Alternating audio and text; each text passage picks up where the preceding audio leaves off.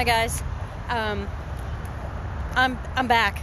That was the best. My face moisturizing, like using an oil afterwards, was like an afterthought. My skin feels so good. It's so, I mean, I still look kind of tired and I don't have any makeup on and all of that, but my skin feels so good. I think I'm gonna make a little batch of it and put it on the micro batch section of the website. I think I'm gonna do that today because that was good. Oh, it was so good. How do I stop this thing? Hi guys. So I don't know if you saw my post yesterday about that new mask.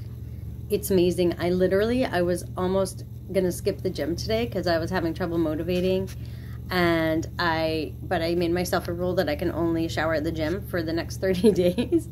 So I literally went to the gym because I wanted to use that mask again in the shower. Not kidding. And I ended up using it in my hair.